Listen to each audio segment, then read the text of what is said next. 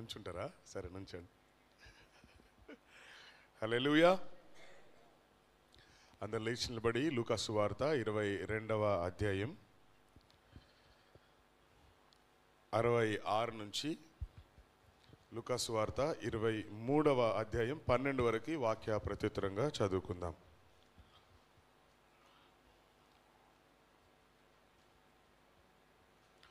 లూకా సువార్త 22వ అధ్యాయం 66వ వచనం నుండి 23వ అధ్యాయం 12వ వచనం వరకు వాక్య ప్రత్యుత్తరంగా చదువుకుందాం.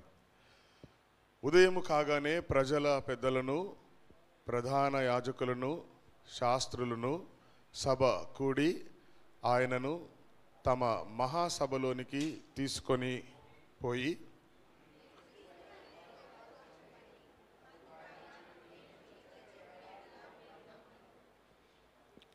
త్వరగా ఇరా అదియుగాక నేను మిమ్మును అడిగిన యెడల మీరు నాకు ఉత్తరము చెప్పరు.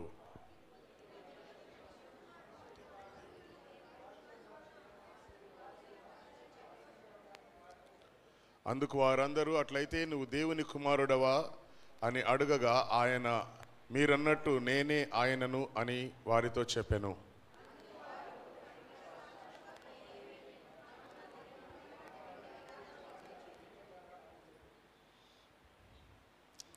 And English Bible. అంతటా వారందరూ లేచి ఆయనను పిలాతు వద్దకు తీసుకొని పోయి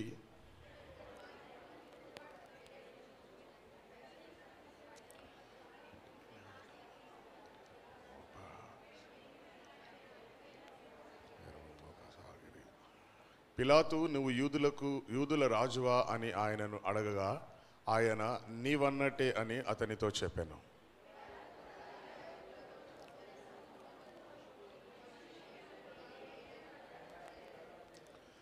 అయితే వారు ఇతడు గలిలయ దేశము మొదలుకొని ఇంతవరకు యూదా దేశమంతటా ఉపదేశించుచు ప్రజలను రేపుచున్నాడని మరింత పట్టుదలగా చెప్పిరి.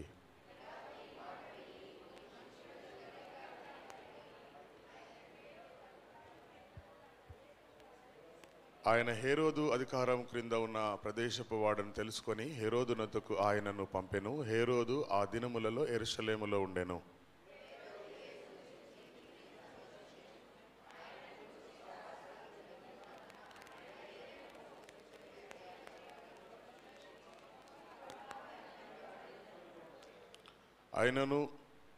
ఆయనను చూచినప్పుడు చాలా ప్రశ్నలు వేసినను ఆయన అతనికి ఉత్తరం ఏమీ ఇయ్యలేదు.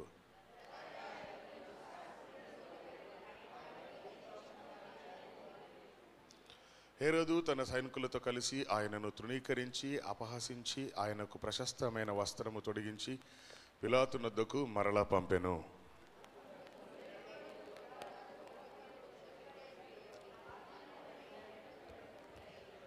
దేవుడి పరిశుద్ధ లేఖనము మన వెనుకల్లో దీవించునుగాక. మోకరించినట్లయితే ప్రార్థన చేసుకుందాం. హల్లెలూయా హల్లెలూయా హల్లెలూయా హల్లెలూయా హల్లెలూయా హల్లెలూయా హల్లెలూయా హల్లెలూయా హల్లెలూయా హల్లెలూయా హల్లెలూయా హల్లెలూయా. ఈ 40 దినములు ఆయన మహాకృపను బట్టి ఉపవాసం ఉండడానికి, ప్రభు సన్నిధిలో వేకువజామున ప్రభుని ఆరాధించడానికి ఇచ్చిన ఈ చక్కటి అనుకూలతను బట్టి, అవకాశాన్ని బట్టి మనందరం ప్రభు కృతజ్ఞతాస్తుతులు చెల్లిద్దాం.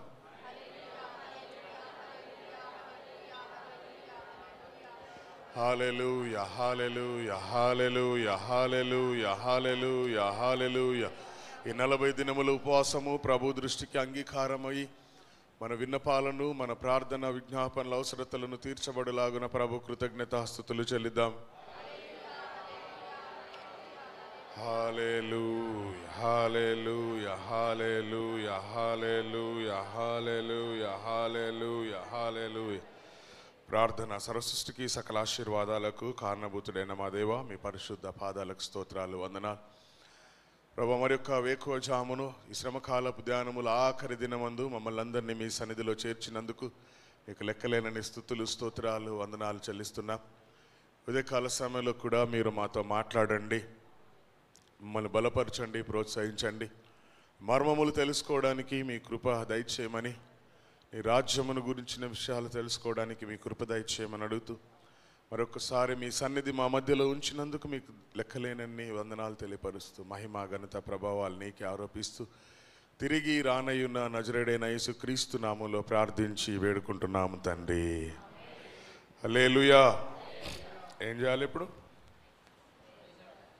ప్రైజ్ లార్డ్ చెప్పాలా, గుడ్ మార్నింగ్ చెప్పాలా, సెటిల్ డౌన్. ఇలా లాస్ట్ రేపటి నుంచి ఉన్నాం కదా, అంటే ఎర్లీ మార్నింగ్ ఉన్నాం కదా అని చెప్తాం. హల్లెలూయా. థర్స్డే ఏ డే చెప్పండి? మండే ఏం జరిగింది?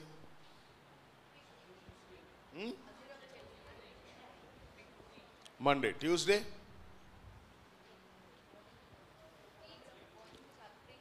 Tuesday teachings. ఓకే. నిన్న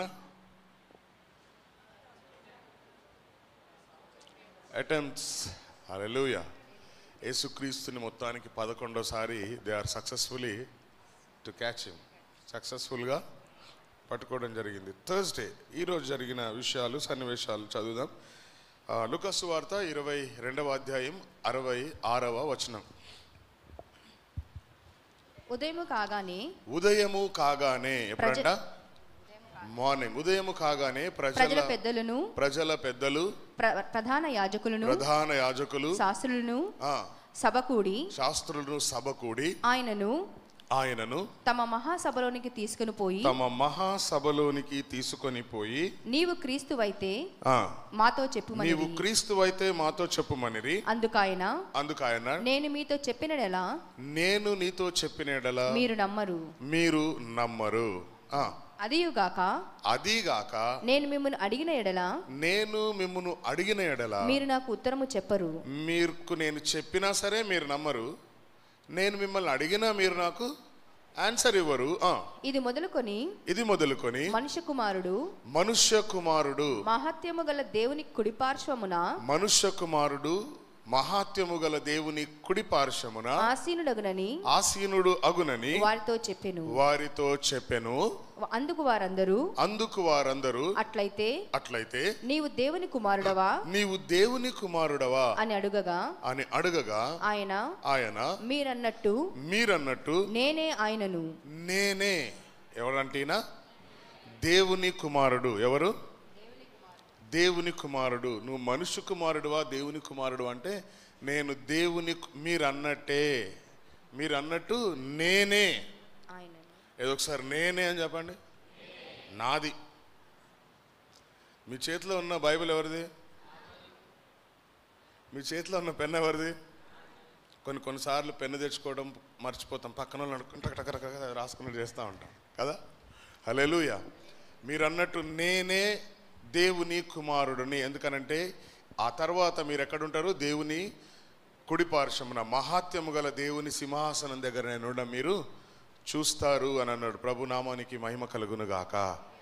అలాగూ దేవుని కుడిపార్శ్వంగా చూసిన వారు, మనుష్య కుమారుని దేవుని కుడిపార్శ్వమున చూసిన వారు ఎవరైనా ఉన్నారా?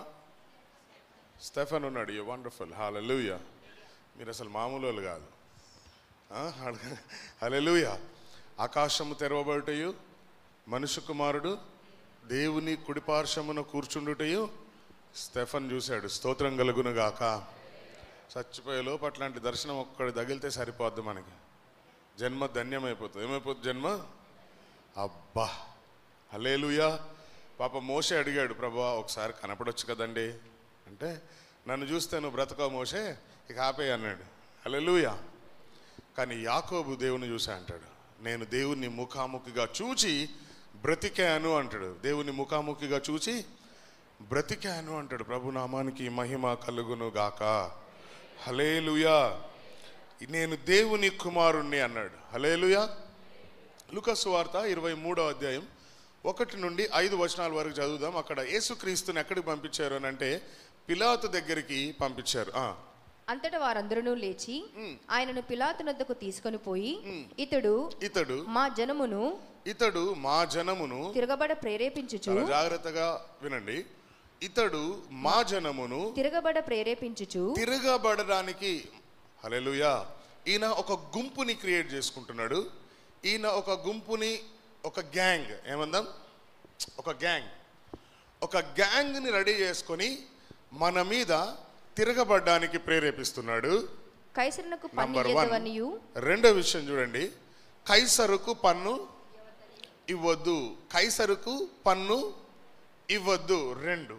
3, తానే క్రీస్తును తానే క్రీస్తును ఒక తానే రాజుననియు క్రీస్తు అను ఒక రాజుననియు చెప్పగా మేము వింటిమి అని ఆయన మీద నేరం మోపసాగిరి. స్తోత్రం కలుగును గాక.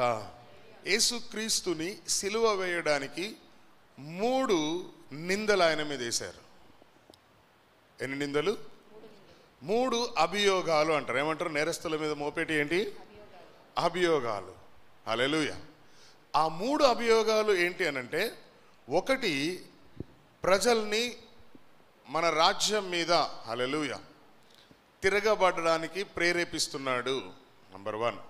నెంబర్ 2, కైసరుకు పన్ను. ట్యాక్స్ కట్టాలా కట్టొద్దా? మనం కట్టాలా కట్టొద్దా? దాచుకోవాలా? హల్లెలూయా, కట్టాలి. ఖచ్చితంగా ట్యాక్స్ కట్టాలి. తర్వాత 3వది, నేనే ఒక రాజుని, నేను రాజుని. తానే క్రీస్తు అను ఒక రాజు అని చెప్పగా మేము వింటిమి. ఈ 3 అభియోగాల్ని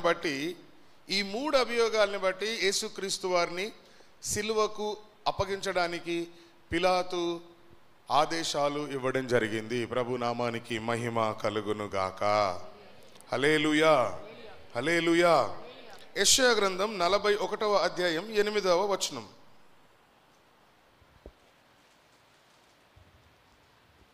నా సేవకుడైన ఇశ్రాయేలు, నేను ఏర్పరచుకున్న యాకోబు, నా స్నేహితుడైన అబ్రహాము సంతానమా.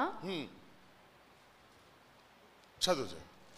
భూదిగంతముల నుండి నేను పట్టుకొని దాని కొనల నుండి పిలుచుకొనినవాడా నీవు నా దాసుడవనియు నేను నిన్ను ఉపేక్షింపక ఏర్పరచుకొనిననియు నేను నీతో చెప్పియున్నాను, నీకు తోడయున్నాను భయపడకుము.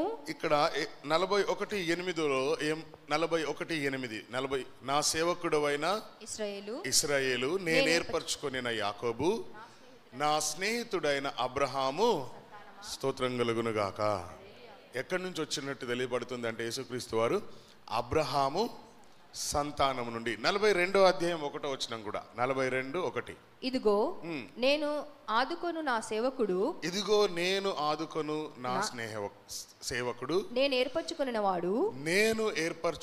వాడు నా ప్రాణమునకు ప్రియుడు అతని యందు నా ఆత్మను ఉంచి ఉన్నాను అతడు అన్యజనులకు న్యాయము కనపరచును. స్తోత్రం కలుగును గాక. నా ప్రాణమునకు ప్రియుడు. ఈ మాట కొత్త నిబంధనలోకి వస్తే యేసుక్రీస్తు వారిని గురించే తెలియజేయబడతా ఉంది. ఇతను నా ప్రియ కుమారుడు, నేను ఇతని యందు ఆనందించుచున్నాను. ప్రభువుకు మహిమ కలుగును గాక. కాబట్టి ఈయన నేను దేవుని కుమారుణ్ణే అని ఆయన సెల్ఫ్గా వాళ్ళకి చెప్తా ఉన్నాడు. హల్లెలూయా, నేను దేవుని కుమారుడునే. స్తోత్రం కలుగును గాక. హల్లెలూయా. 1. రెండోది ఏమంటున్నాడు అంటే, కైసరుకు పన్ను ఇవ్వద్దు. కైసరుకి పన్ను ఇవ్వద్దు. లూకాసు సువార్త 20వ అధ్యాయం 25వ వచనం. లూకాసు సువార్త 20వ అధ్యాయం 25వ వచనం. అందుకు ఆయన, అలాగైతే కైసరువి కైసరునకును దేవునివి దేవునికి. అక్కడ కొంతమంది యేసుక్రీస్తుని కొన్ని ప్రశ్నలు అడిగితే ఆయన ఏమన్నాడంటే, దగ్గరే ఉన్న ఒక చెరువులోకి పోయి ఒక చేప పట్టుకోండి, ఆ చేప నోట్లో ఏముంటుంది? ఒక కాయిన్ ఉంటుంది. ఆ కాయిన్ని, ఆ నాణ్యాన్ని నా దగ్గరికి తీసుకొని రా అంటాడు. తీసుకొచ్చిన తర్వాత దాని మీద ఎవరి బొమ్మ ఉంది అని అడుగుతాడు. ఎవరి బొమ్మ ఉంది అని అంటే, కైసరుది ఉంది అని అంటాడు. మన డబ్బుల మీద ఏముంటుంది? ఇంకా గవర్నమెంట్ ఆఫ్.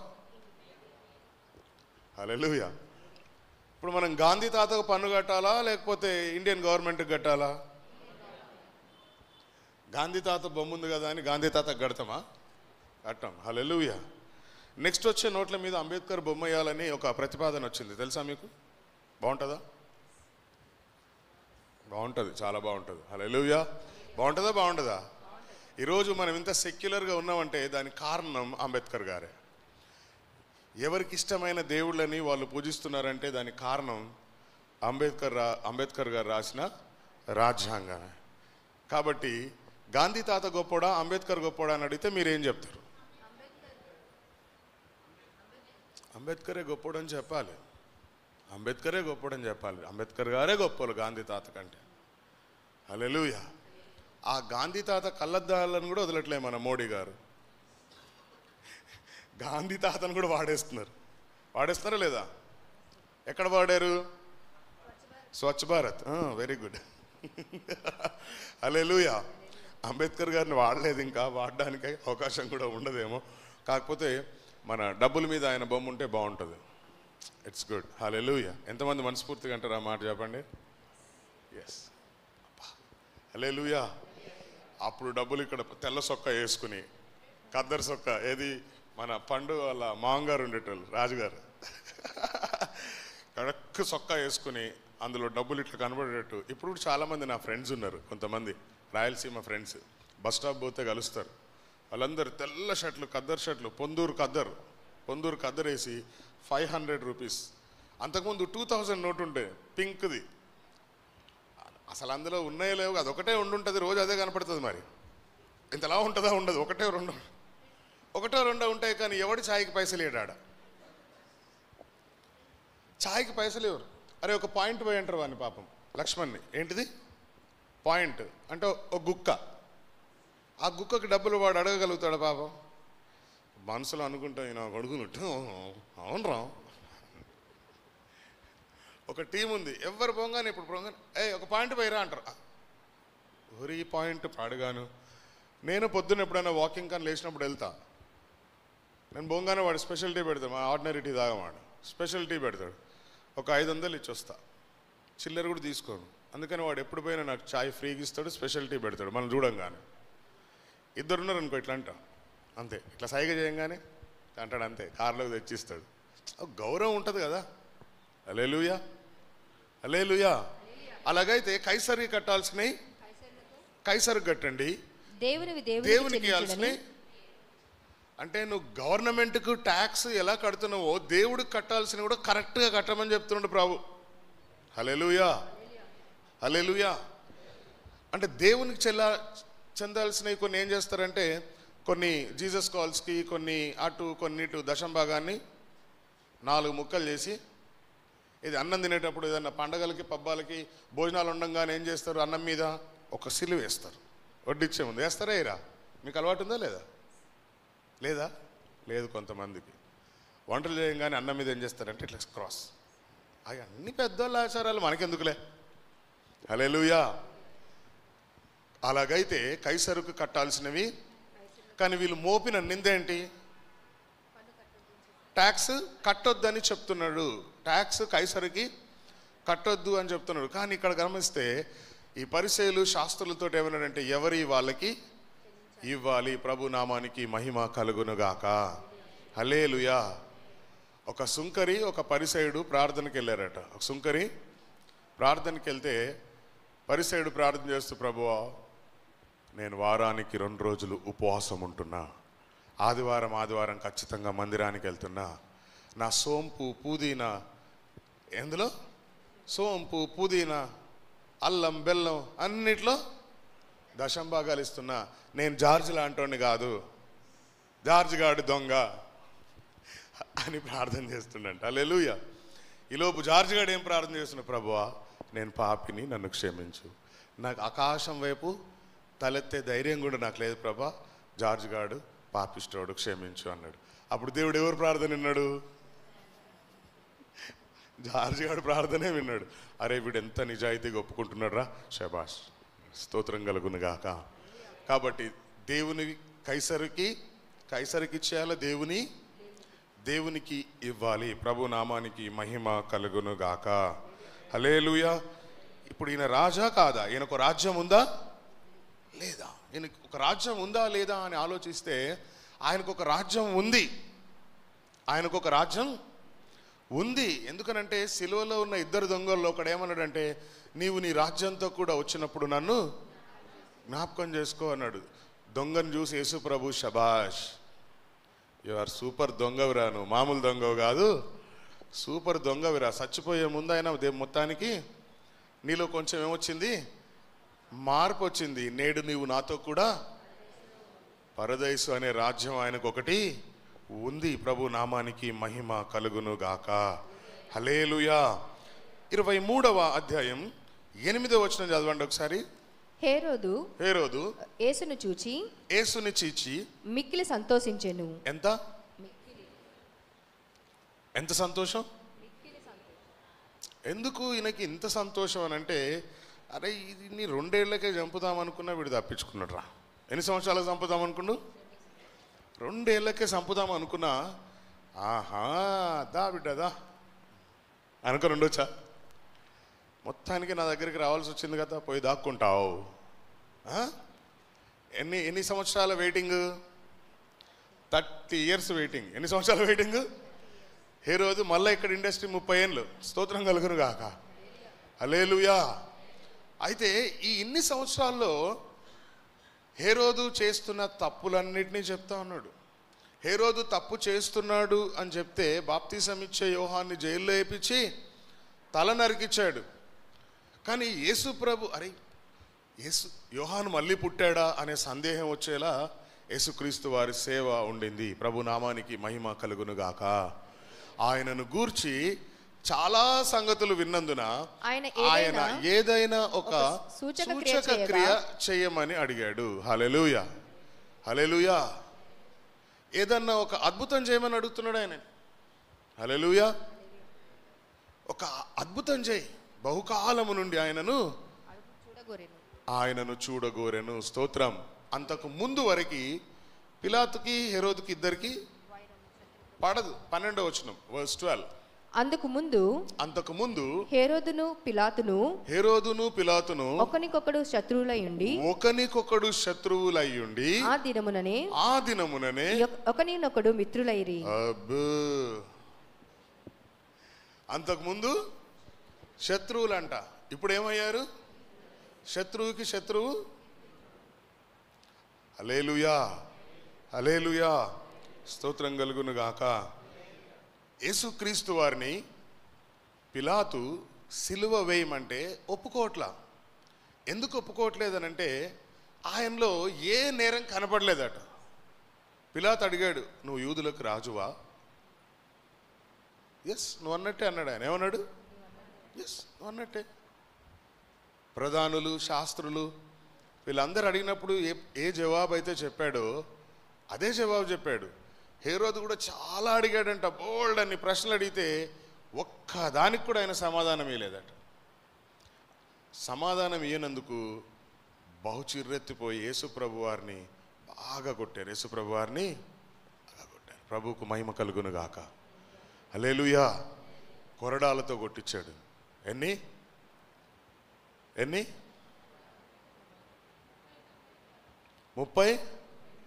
39. స్తోత్రం కలుగును గాక. 39x12 అనుకుంటా. 39 ఆ కొరడాలకి ఆ ఎముకలు ఉండేటి అట. ఎడ్జస్ట్లో ఏవి ఎముకలు ఉండేటి అట, మేకుల్లాగా. హల్లెలూయా. స్తోత్రం చెప్దాం ఒకసారి. హల్లెలూయా. ఆయనలో ఏ నేరము, నేను ఎందుకు ఈయనని మరణానికి అప్పచెప్పాలి? ఆ తర్వాత పిలాతు భార్య కూడా ఒక మాట చెప్పింది, జాగ్రత్త. ఏమంది? ఆ నీతిమంతుని విషయంలో కొంచెం జాగ్రత్తగా ఉండు అని చెప్పింది. ఆ భయం కూడా ఉంది పిలాతు గారికి. స్తోత్రం కలుగును గాక. హల్లెలూయా. చదవండి 4వ అధ్యాయం 20. Thank you Jesus. లూకాసు వార్త 23 4వ వచనం. పిలాతు ప్రధాన యాజకులతోనూ, ఎవరితోటి? ప్రధాన యాజకులతో, జన సమూహములతోనూ ఈ మనుషుని యందు నాకు ఏ నేరము కనపడలేదు. స్తోత్రం కలుగును గాక. హల్లెలూయా. ఈ మనుషుని యందు నాకు ఏ నేరము కనపడలేదు, కాబట్టి నేను కొరడాలతో కొట్టి వదిలేద్దాము అని అన్నాడు. హల్లెలూయా. ఆ తర్వాత 13వ వచనం. అంతటి పిలాతు ఆ, ప్రధాన యాజకులను ప్రధాన యాజకులను అధికారులను ప్రజలను పిలిపించి ప్రజలు తిరగబడినట్లు చేయుచున్నాడని మీరీ మనుషుని నా మీరు ఈ మనుషుని నా యొద్దకు తెచ్చితిరే, నా యొద్దకు తీసుకొచ్చారే. ఇదిగో నేను మీ ఎదుట ఇతనిని విమర్శింపగా మీరు అతని మీద మోపిన నేరములలో ఒక్కటైనను నాకు కనబడలేదు అంటాడు. రెండోసారి 15వ వచనం. హేరోదునకు కూడా కనబడలేదు, నాకు కనపడలేదు, హేరోదుకి కనపడలేదు, మా ఇద్దరికి కనపడలేదు. హేరోదు అతన్ని మా యొద్దకు తిరిగి పంపెను గదా. ఇదిగో మరణమునకు తగినదేదియు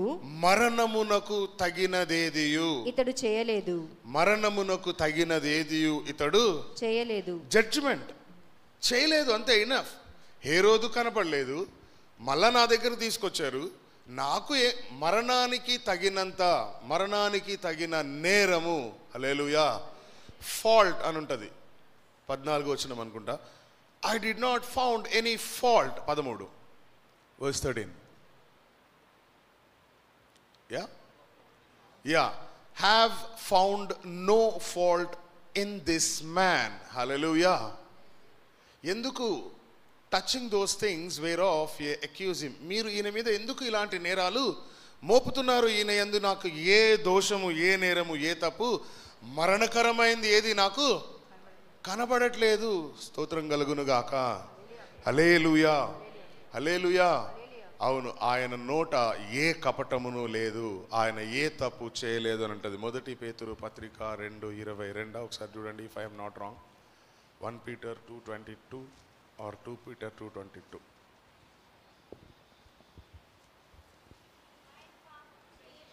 ఆయన పాపము చేయలేదు, ఆయన నోటను నథింగ్. హల్లెలూయా. ఆయన పాపము చేయలేదు, ఆయన నోట లేదు అని అంటాడు. కానీ ప్రజలందరూ ఏం చేశారు అని అంటే, ఆ పస్కా పండక్కి ఒక నేరస్తుని విడుదల చేయడం ఆచారం. అప్పట్లో యూదుల్లో ఒక ఆచారం ఉండేది. ఏంటి అని అంటే, మన నచ్చిన నేరస్తుని విడుదల చేసే ఒక ఆచారం ఉంది. అందుకు ఏం చేశారు అని అంటే, బందిపోటు బరబ్బాని మనరు. ఎవరిని? బందిపోటు బరబ్బాని. ఈ బరబ్బా ఎవడరా అనంటే, సిలువలో ఉన్న ఇద్దరు దొంగలతో పాటు మూడో దొంగ అనమాట. ఇద్దరు దొంగలతో పాటు మూడో దొంగ. కానీ ఇతనికి మరణశిక్ష పడింది కాబట్టి అతను విడిపించబడ్డాడు. యేసుక్రీస్తు వారిని నిజంగా మనం కూడా దొంగల్ని ఎక్కువ ఇష్టపడతా ఉంటాం. మంచి వాళ్ళకంటే దొంగల్ని, లంగగాళ్ళని, లుచగాళ్ళని ఇష్టపడతా ఉంటాం. స్తోత్రం కలుగును గాక. సూటిగా మాట్లాడేటోడు అంటే ఎవరికన్నా ఎట్లుంటుంది, వీడు అంతా ఇంద్రబాబు అన్నట్టుంటుంది. హల్లెలూయా కదా. సూటిగా మాట్లాడేటోడు ఇష్టం ఉంటారా? అన్నా నువ్వు సూపర్ అన్నా, అన్నా నువ్వు క్యాక్ అన్నా, నువ్వు హీరో అన్నా, అన్నా నువ్వు తోపు అన్నా, నువ్వు పెద్ద తీస్మార్ కాను అన్నా అంటే, అవునా రాబాయ్ అన్నట్టు. హల్లెలూయా. స్తోత్రం చెప్దాం ఒకసారి. థర్స్డే ఆ తర్వాత ఏ దిక్కు లేక పిలాతు జడ్జిమెంట్ ఏంటి అని అంటే, మీ ఇష్టం వచ్చినట్టు ఆయన్ని చేసుకోండి అన్నాడు. ప్రభు నామానికి మహిమ కలుగునుగాక. ఆ విధంగా యేసుక్రీస్తు వారి జడ్జిమెంట్ థర్స్డే రోజు డిసైడ్ అయిపోయింది. ఎప్పుడు?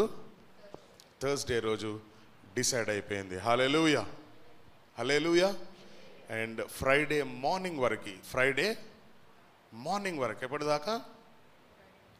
ఫ్రైడే మార్నింగ్ వరకు యేసుక్రీస్తు వారిని చిత్రహింసలు పెడుతున్నట్టుగానే బైబిల్ గ్రంథంలో రాయబడి ఉంది. హల్లెలూయా, హల్లెలూయా. ఆయన ఉదయం 9 గంటల నుండి, ఎప్పటి నుండి అంట? 9 o'clock స్టార్ట్ అయింది సిలువ యాత్ర, 3 ముగిసింది. స్తోత్రం. అందుకనే గుడ్ ఫ్రైడేస్కి ఏం చేస్తారంటే, క్రైస్తవ సమాజం అంతా పొద్దున్న 9 నుండి మధ్యాహ్నం సాక్షినట్టు 3 దాకా అయ్యగారులు చర్చిలో కూర్చోబెడతారు. కాబట్టి మీకు ఏం టెన్షన్ లేకుండా రేపు 3 కాఫీ ఉంటుంది, టీ ఉంటుంది, నిద్ర రాకుండా. ఓకే, కాసేపు నుంచోవచ్చు, కాసేపు కూర్చోవచ్చు, కాసేపు అటు ఇటు. కానీ 3 దాకా మాత్రం హల్లెలూయా. ఈ 40 దినములు ఈ విధంగా ప్రభు మనందరినీ ఈ ఉపవాసం ఉండడానికి శక్తిని అనుగ్రహించినందుకు మరొకసారి ప్రభువుకి ధన్యవాదాలు చెల్లిస్తూ మరి రేపటి దినాన జరగనున్న ఆరాధనకి అందరు సిద్ధపడొద్దాం. ఈ 40 రోజులు మీరు ఉపవాసం ఉన్న అంశంలన్నింటిలో దేవుడు మీకు విజయము ప్రసాదించునుగాక, మీ ప్రార్థనలకు జవాబు దయచేయునుగాక. రేపు మరి 7 మాటలు మాట్లాడుతున్నటువంటి వారిని దేవుడు ఎత్తిపట్టుకొని మరి తన మహిమార్థమై వాడుకొనులాగున, 2 అభిషేకమునిచ్చులాగున, తద్వారా సంఘము ధైర్యపరచబడి ఆత్మీయ అభివృద్ధి పొందులాగున ప్రభు కృతజ్ఞతాస్తుతులు చెల్లిద్దాం. హల్లెలూయా, హల్లెలూయా, హల్లెలూయా, హల్లెలూయా, హల్లెలూయా, హల్లెలూయా, హల్లెలూయా. మోకరించినట్లయితే ప్రార్థన చేసుకుందాం. పాస్టర్ షాలేం రాజు గారు ముగింపు ప్రార్థన. స్తోత్రములు తండ్రి, పరిశుద్ధాత్ముడా, యేసురాజా, మీకు వందనాలు, స్తుతులు, స్తోత్రములు, మహిమ చెల్లిస్తున్నాము తండ్రి. ఈ 40 దినములు శిలువ ధ్యానములలో ప్రభా మీ సన్నిధానములో మేమందరము చేరుకొని అయ్యా మిమ్మల్ని స్తుతించడానికి, మహిమపరచడానికి, ప్రభువా ఘనపరచడానికి మీరు అనుగ్రహించినటువంటి గొప్ప ధన్యతను బట్టి వందనాలు, స్తోత్రములు చెల్లిస్తున్నాము తండ్రి. పరిశుద్ధాత్ముడా వందనాలు, స్తోత్రం నాయన. 40 దినములు ప్రభువా ప్రతి ఉదయం ప్రభా నాతో మాతో మీరు మాట్లాడినటువంటి మీ దైవ వాక్కుకై, మీ మాటకై వందనాలు, స్తుతులు, స్తోత్రములు, మహిమ చెల్లిస్తున్నాము తండ్రి. పరిశుద్ధాత్ముడా ఈ 40 దినములు అంచులంచుల ఆత్మీయ అభివృద్ధిలో మమ్మల్ని మీరు నడిపించిన విధానాన్ని బట్టి మీకు వందనాలు, స్తుతులు, స్తోత్రములు, మహిమ చెల్లిస్తున్నాము తండ్రి. మరీ మీకు దగ్గరగా, మీకు సమీపముగా, మీకు ప్రియమైన వారిగా, మీకు ఇష్టమైన వారిగా మేము జీవించడానికి నాయనా మీరు మాకు నేర్పించిన విధానాన్ని బట్టి మీకు వందనాలు, స్తుతులు, స్తోత్రములు, మహిమ చెల్లిస్తున్నాం తండ్రి. అనేకమైన విషయములు నాయనా మీ సేవకులు నిలబెట్టుకొని నాతో మాతో మీరు మాట్లాడినందుకు మీకు వందనాలు, స్తోత్రములు చెల్లిస్తున్నాము తండ్రి. పరిశుద్ధాత్ముడా మీ ఆజ్ఞల కట్టలు నియమ నిబంధనలు పాటిస్తూ ఈ లోకములో నాయన మీకు మహిమ తెచ్చే బిడ్డలుగా మేము జీవించి మీ కృప దయచేయండి. పరిశుద్ధాత్ముడా వందనాలు తండ్రి. 40 దినములు ఉపవాసం ఉండి ప్రార్థనలు చేస్తున్న ప్రతి ఒక్క బిడ్డని మీరు జ్ఞాపకము చేసుకున్నందుకు వందనాలు తండ్రి. ప్రభా బిడ్డలు ఎక్కడ పాడిపోకుండా, ఎక్కడ తొట్టిల్లకుండా మీ శక్తి చేత, బలము చేత, జ్ఞానము చేత, ఆత్మాభిషేకం చేత నింపి ఇంతవరకు మీరు నడిపించిన విధానాన్ని బట్టి మీకు వందనాలు, స్తుతులు, స్తోత్రములు, మహిమ చెల్లిస్తున్నాం తండ్రి. అయ్యా బిడ్డలు ఏదైతే అక్కరవసరము కలిగి మీ సన్నిధానంలో ప్రార్థన విజ్ఞాపనలు చేస్తున్నారో మీరు ఎరిగిన దేవుడు ప్రభువా, వారి ప్రార్థన విజ్ఞాపనలు మీరు అంగీకరించి మీరు సహాయము చేసినందుకు మీకు వందనాలు, స్తుతులు, స్తోత్రములు, మహిమ చెల్లిస్తున్నాము తండ్రి. పరిశుద్ధాత్ముడా వందనాలు, స్తుతులు, స్తోత్రములు నాయన. అయ్యా నా నిమిత్తము, మా నిమిత్తము ప్రభా ఏ నేరము చేయనటువంటి మీరు ప్రభా, ఏ తప్పు చేయనటువంటి మీరు ప్రభా, ఏ పాపము చేయనటువంటి మీరు, పరిశుద్ధులైన మీరు ప్రభా, అయ్యా మా నిమిత్తము నేరస్తులుగా నాయన పాపిగా మీరు మారి ఉన్నారయ్యా. మీకు వందనాలు, స్తుతులు, స్తోత్రములు, మహిమ చెల్లిస్తున్నాము తండ్రి. పరిశుద్ధాత్మల వందనాలు, స్తోత్రములు నాయన. అయ్యా ఏ ఒక్కరు కూడా నశించిపోవడం మీకు ఇష్టం ఉండదు కాబట్టి ప్రభువా నీకు వందనాలు, స్తోత్రములు నాయన. ఎవరు నశించకుండా ప్రతి ఒక్కరూ రక్షింపబడాలనే ఒక ఉద్దేశము కలిగి ప్రభా మీకు వందనాలు, స్తోత్రములు నాయన. ఇక నాయన కలవరి సిలువలో ప్రభా మా నిమిత్తము నాయన మీరు నాయన బలియాగముగా మార్చబడి ఉన్నారయ్యా. మీకు వందనాలు, స్తోత్రములు చెల్లిస్తున్నాము తండ్రి. పరిశుద్ధాత్ముడా చివరి రక్త బొట్టు వరకు మా కోసం మీరు కాచున్నారయ్యా. అందుకై మీకు లెక్కలేనని కృతజ్ఞతాస్తుతులు, స్తోత్రములు, మహిమ చెల్లిస్తున్నాము తండ్రి. పరిశుద్ధాత్ముడ వందనాలు, స్తుతులు, స్తోత్రములు చెల్లిస్తున్నాము తండ్రి. అయ్యా విత్తబడిన వాక్యము మా ప్రతి ఒక్కరి హృదయములో నీరు కట్టి ఫలించే మీ కృప దయచేయండి. పరిశుద్ధాత్ముడ వందనాలు, స్తోత్రములు చెల్లిస్తున్నాము తండ్రి. అయ్యా నీకు వందనాలు నాయన. ఉపవాసం ఉండి ప్రార్థన చేసిన బిడ్డల కుటుంబములలో, పరిస్థితులలో, అక్కరవసరములలో ప్రభువా ఒక నూతనమైన చిగురు, నూతనమైన దీవెన, నూతనమైన ఆశీర్వాదము, నూతనమైన అభివృద్ధి, నూతనమైన మేలు, నూతనమైన కృప కలుగునుగా కని ప్రార్థిస్తున్నాము తండ్రి. మీ నామంలో కలుగునుగా కని ప్రార్థిస్తున్నామయ్యా.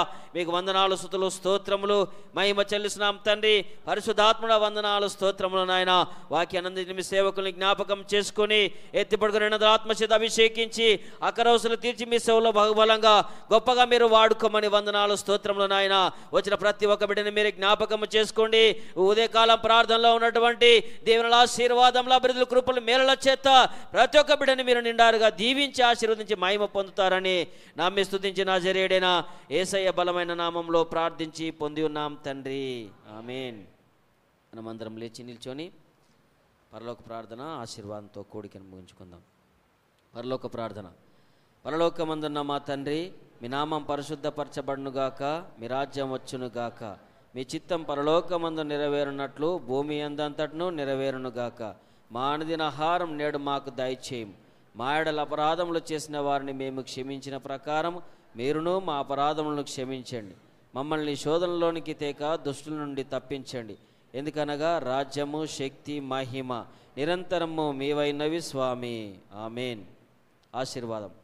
మన తండ్రి అయిన దేవుని ప్రేమయు, రక్షకుడు కుమారుడు యేసుక్రీస్తు ప్రభువారి కృపయు, పరిశుద్ధాత్మ దేవుని కన్నున సావాసము సాకారం దీవెన ఆశీర్వాదము తోడునీడపటి ఇప్పుడెల్లప్పుడు సదాకాలము సకల పరిశుద్ధులకు 40 దినములు ఉపవాసముండి ప్రార్థన చేస్తున్న బిడ్డలందరికీ, 10th క్లాస్ ఎగ్జామ్ రాస్తున్న బిడ్డలందరికీ దేవుని కృప తోడయుండి నడిపించునుగాక, ఆమేన్. యేసు రక్తమే జయం, శిల్వ రక్తమే జయం. ప్రభు యేసు రక్తంలో సంపూర్ణ విజయం కలుగునుగాక, అపవాది క్రియలకు అనంత నాశనము కలుగునుగాక, ఆమేన్, ఆమేన్, ఆమేన్. అందరికి వందనాలు. Praise lord. God bless you.